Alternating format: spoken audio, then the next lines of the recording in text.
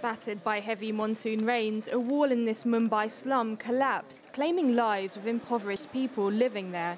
The incident followed 2 days of torrential rain. Officials said it was the heaviest rainfall the city had seen in a decade.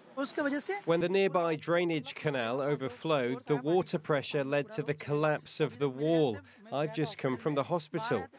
The rains have brought huge disruption to India's financial capital. The state government declared Tuesday a public holiday and people were advised to stay indoors. Schools were closed and a lot of shops were shut as many people didn't venture into work.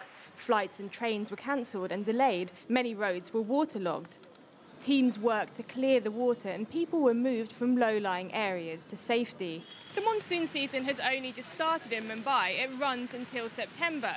Given the chaos it has already caused, people are worried about the impact it will have on the city over the coming months. And they're questioning whether authorities could do more to prepare for the annual monsoon rains.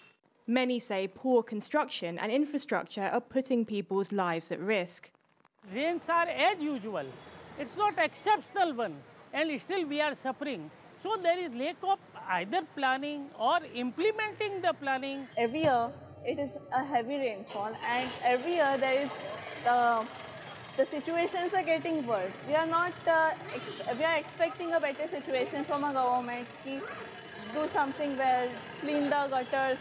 Floods claim hundreds of lives every year in India. The state government said these rains were unprecedented. Whether it's the police or the disaster management department, which is under the Mumbai Municipal Corporation, they are fully alert and on the streets helping people. With further heavy rains forecast for Mumbai this week, authorities say they are fully prepared. But the city is bracing itself for further disruption. Rebecca Bunden, CGTN, Mumbai.